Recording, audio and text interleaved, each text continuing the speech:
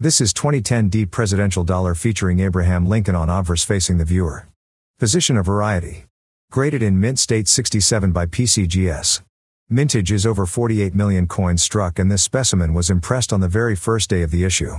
Coin is lustrous, sharply struck, and only few bag marks likely prevented the even finer grade. It was sold for $5,400 with buyer's fee at Great Collections auction. Number 3. 1999 P. Susan B. Anthony dollar struck on Sacagawea dollar planchet. Graded in mint state 65 by PCGS. According to Stax Bowers, this coins displays fully lustrous golden color with bold cartwheel and a nice bold strike. Scattered bag marks are present, none individually serious, and the eye appeal is easily that of a gem or finer.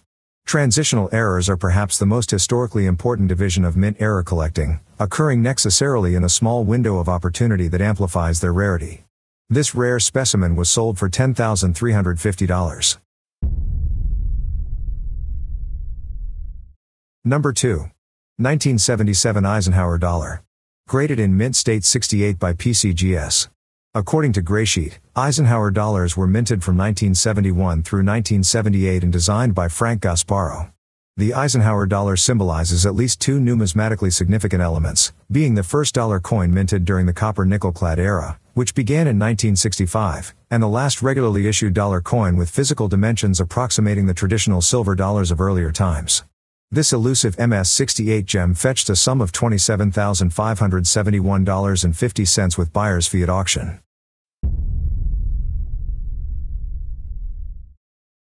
Number 1. 2000 P. Sacagawea dollar.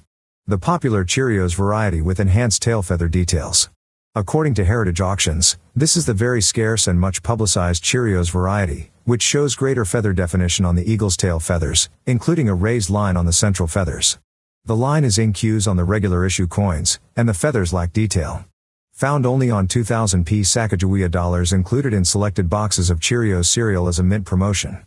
This lot also includes the Lincoln Cent, graded MS-66 red by PCGS, that was part of the Cheerios promotion, and came in the same box of cereal as the Sacagawea dollar.